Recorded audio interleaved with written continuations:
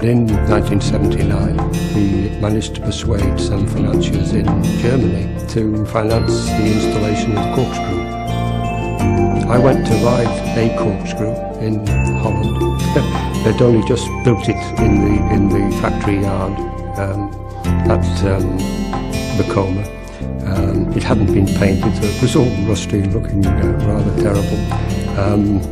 And we rode it, and the first time I went on it, we got to the top and what the hell I was doing up there before we shot off down. And it was quite a thrilling ride for those days. We started work to prepare the site for it 3 days before Christmas. We had Christmas Day off, but we worked on Boxing Day and all the way through, and got it ready for opening just before Easter. We got Nationwide, which was a programme on BBC, which actually put us on the map, and they were filming it with children from the school down in Chile. They had a dispatch rider waiting to take the film off down to London, which it just got there just in time. So that went out to the whole of the UK, and it was absolutely amazing the effect it had on us.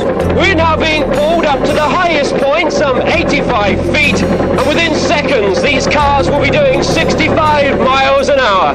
Here we go. Right, sir. Don't close your eyes. Why? Keep them up.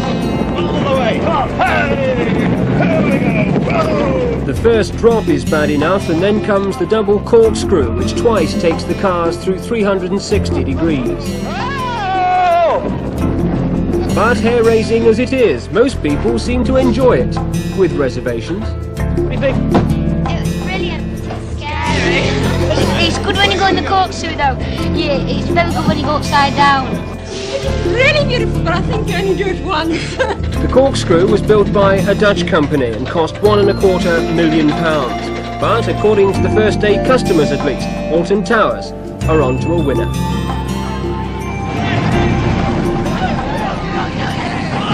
On the bank holiday Monday, we had to close the gates because we had that many people trying to get here just to see this Corkscrew, this amazing piece of equipment that had been brought into the UK, first in the UK.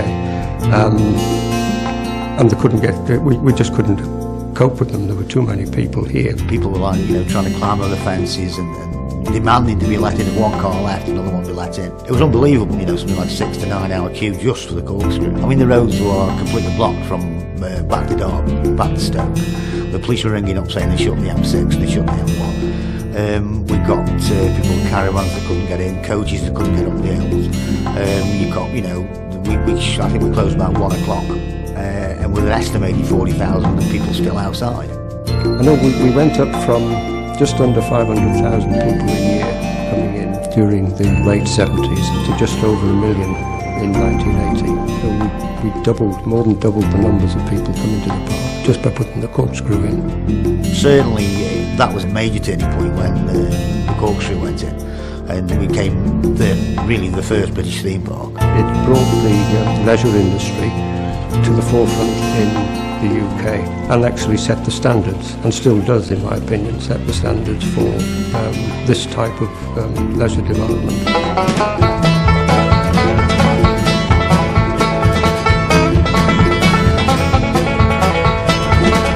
The anticipation as you go over the edge.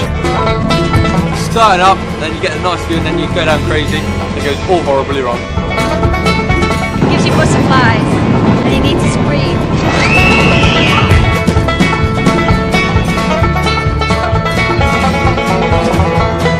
My favourite bit has to be the actual loop.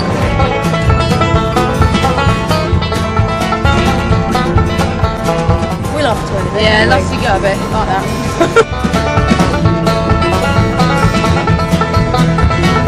It's insane, really fast.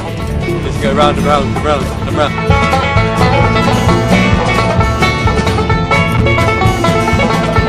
The adrenaline buzzes you, it swirls you.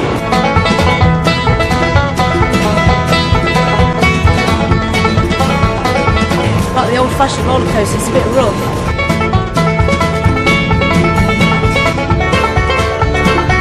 But it's also great to get the speed. It's awesome.